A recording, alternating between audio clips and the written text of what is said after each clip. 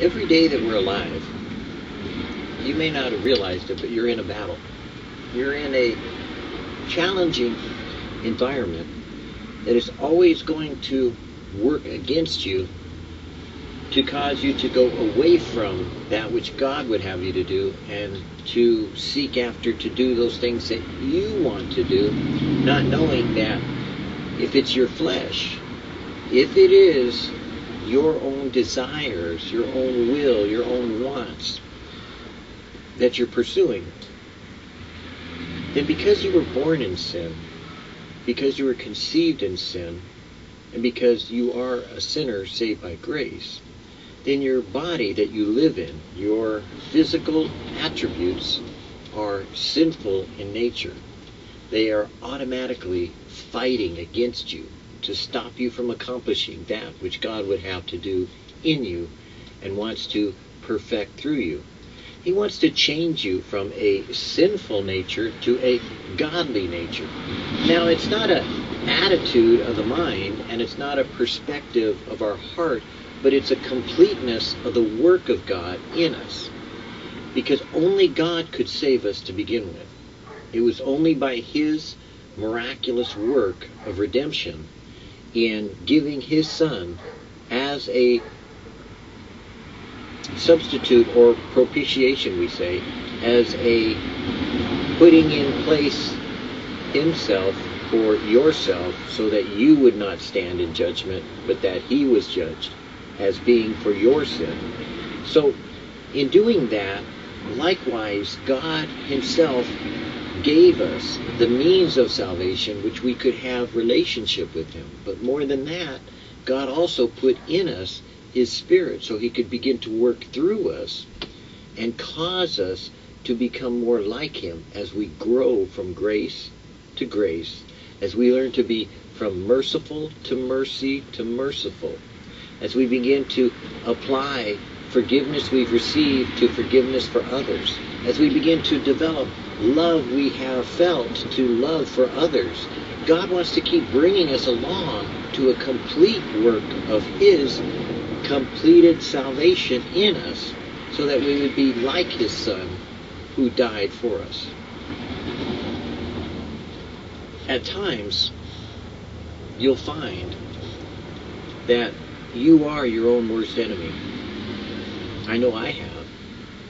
And in that, there's a reason why we're told to seek the Lord and to ask His forgiveness and to follow hard after Him and to develop a personal relationship with Him, so that He can advise us and encourage us and strengthen us and forgive us, and to move us into a place of realization of knowing that God is greater than we are, and He is the author of our salvation, but He also will be the finisher of our faith in Him. In Spurgeon, I and them, if such be the union which subsists between our souls and the person of our Lord, how deep and broad is the channel of our communion? There is no narrow pipe through which a thread-like stream may wind its way. It is a channel of amazing depth and breadth, along whose glorious length a ponderous volume of living water may roll its floods. That is, through you. Behold, He has set before us an open door. Let us not be slow to enter. This city of communion hath many pearly gates.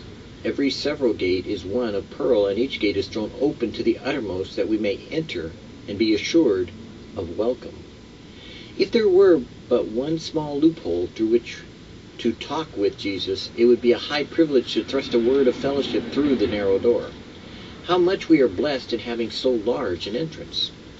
Had the Lord Jesus been far away from us, with many a stormy sea between, we should have longed to send a messenger to Him to carry Him our loves and bring us tidings from His Father's house. But seek His kindness, and He has built His house next door to yours. Nay, more, He has taken lodging within us, and He tabernacles in poor humble hearts, so that you may have a perpetual intercourse with Him, He talking to you and you speaking with Him. How foolish we must be if we do not live in habitual communion with Him. When the road is long and dangerous and difficult, we need not wonder that friends seldom meet each other. But when they live together, shall Jonathan forget his David? A wife may, when her husband is upon a journey, abide many days without holding conversation with him. But she could never endure to be separated from him if she knew him to be in one of the chambers of her own house. Why, believer, do you sit at the banquet of wine? Seek the Lord, for he is near. Embrace him, for he is your brother. Hold him fast, for he is your husband, and press him into thy heart, for he is of thine own flesh. God desires to be so real to you and me that irregardless of the place that we think we be, whether in sin or salvation or righteousness or distant or far or any other place that could be in heaven or in hell, as David said, thou art there, so too is the Lord Jesus for you. He is where you are, and he is in you, with you, and abides all through the day and night to comfort you, to console you, but more than that, to speak gentle words of encouraging salvation to you, that he has you in the palm of his hands and he'll never leave you nor forsake you. So get in the mindset of knowing and realizing that God himself, Jesus right here, as we share, as he sits with me, as he's listening to you, as he's there in your heart, as he wants to speak to you, know that God is real and he is there, as real as you allow him to be. You can speak and hear and know without any shadow of a doubt or turning that the Lord thy God is with you wherever you go. So today, just start talking to him, just like a friend, just like a Savior, just like a God.